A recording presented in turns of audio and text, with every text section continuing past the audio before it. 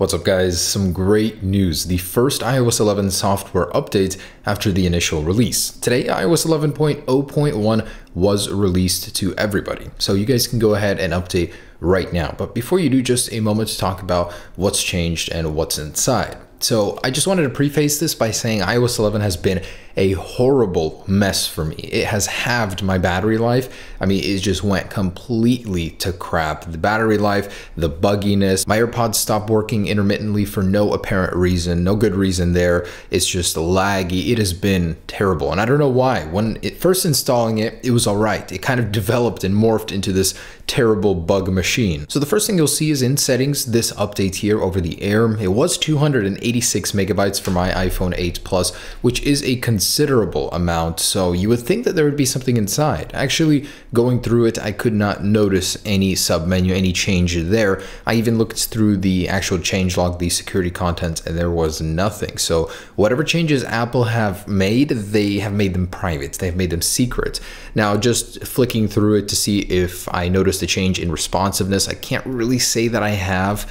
The iPhone 8 Plus is a little bit better than my iPhone 7 Plus, but still pretty awful here. So I would definitely recommend you do update. There may be under the cover changes to the battery life, and battery life here is very important. So Apple may have returned it somewhat to similar state of iPhone 7 or on iOS 11, I mean. Otherwise inside I couldn't really find anything. You do get a new build number, and yeah, that's just about it. So I'll do some benchmarks with you to see, but today I'm going to be posting a camera test video with some surprising results on the iPhone 8 Plus. I was a little disappointed to find that. Anyways, let me jump in here, see if we can find a Geekbench. So I have an existing one on iOS 11, and let's just do one real quick on this. Don't really expect much of a difference, but again, this is probably mostly bug fixes, stuff that you can't see. Connection to AirPods for me has been terrible, so they might have fixed that in there as well. And some beastly scores here. I feel like we're going to be seeing a lot more variation between future versions of iOS 11 on the 8 Plus, just because there is so much to vary. Those numbers are insane. Now, in comparison to the history here, look at that. That is the last one on iOS 11. So definitely pulling more power out of this guy in this multi-core score. So very interesting, more power there. Also, one little thing I wanted to see is the crash fix. Could that be why Apple released this update? Not crash, but the freeze down using the mobile profile. I'm gonna go ahead and load that up. All right, so we've got the crash profile. We're gonna go ahead and install it.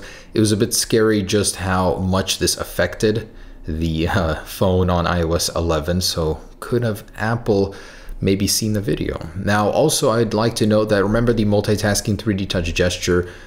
Tim Cook, I believe, or Craig Federici actually responded in an email and said that it would be coming back in a future version of iOS 11, which is seriously awesome. They only temporarily removed it because of issues with the iPhone 10. So if you were holding back on installing iOS 11 because of that, it will be coming back. And this is taking a little while. Maybe Apple actually fixes because it doesn't even try to install anymore. So I definitely think that Apple made some changes that you cannot install this from Safari anymore. It does recognize that it may be a malicious profile of some sort, and it will not. I tried it many times. By airdropping it to the computer still does work. So let's see if that affects it also. I'll go ahead and install this. And let's see. Oh, so it does install still. And yeah, it still works. So I believe Apple has made the change that installing it from Safari will no longer work, but if you do manage to install it from any other source, it does still freeze your phone. All right, guys, there it is, iOS 11.0.1, iOS 11's first software update, and I definitely think you guys should install this one. iOS 11 has been such a mess, it can't possibly get worse with a future update like this. So thanks so much for watching, guys. Stay tuned for any more updates, and I'll have more videos here on the iPhone 8 Plus soon. Peace.